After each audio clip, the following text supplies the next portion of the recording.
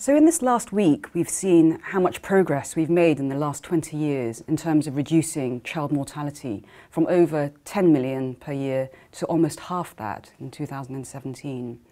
And most of that progress has been made in infectious diseases. And that's partly because there have been very specific interventions for prevention, like vaccines and insecticide-treated nets, and treatments, specifically in HIV and antimalarials. But looking forward, we've got many other challenges. The landscape has changed quite a lot. And so I'm going to be speaking about some of those challenges. So one of the challenges is there are populations who've been left behind or neglected.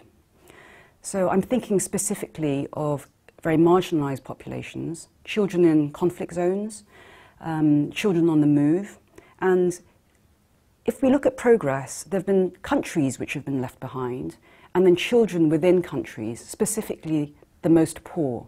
And looking forward, we've got to try and address some of those equity gaps. Secondly, some of the tools that made us so effective in the last couple of years, last 10 years, we are losing because of drug resistance. I'm thinking specifically of antimalarial drug resistance and antibiotic resistance. So there are threats in terms of our specific tools, and also insecticide resistance. Some of the big emerging challenges where there's a lot of scope for improvement is in reaching the needs of children in humanitarian crises and children in populations on the move.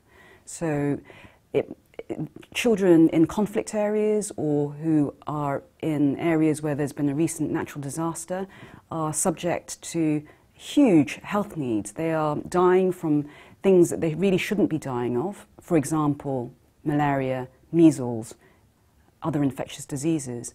And they're not having the level of preventative care, education, environment that will enable them to grow and develop into happy, healthy, young adults.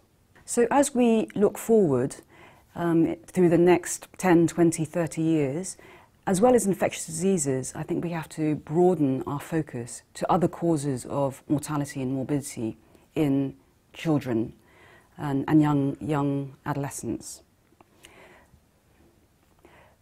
So we need to broaden our focus to include non-infectious diseases, non-communicable diseases, for example, asthma, and look at some of the causes, for example, environmental pollution, indoor cooking, that drive some of these important causes of child morbidity and mortality. In the last 10, 20 years, there was a big focus on child mortality. Now, as we look forward, we have to look beyond survival.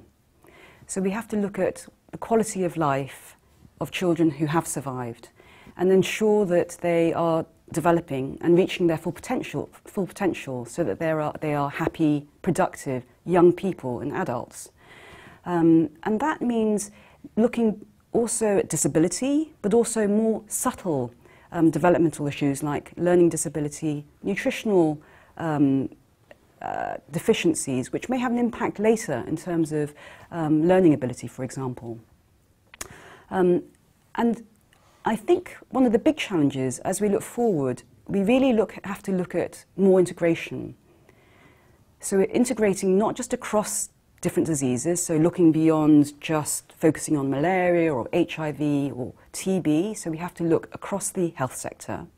We also have to look beyond the health sector. So the health sector has to work with education, housing, transport, environment, in order to ensure that children have safe, healthy, secure upbringings.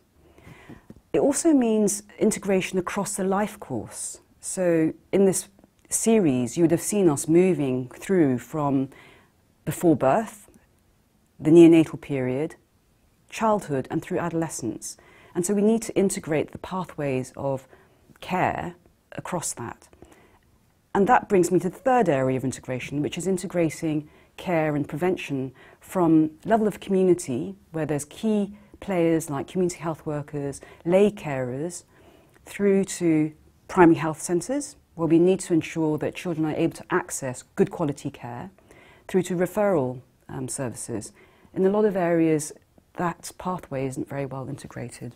And for all of those things, we need better data. We need data on understanding where is the burden, who are the children who are not doing as well as they could do, and why, and how can we make it better. We need data to understand which interventions work and how much they cost. So what's the cost-effective, sustainable way of trying to make progress in the next 20 years?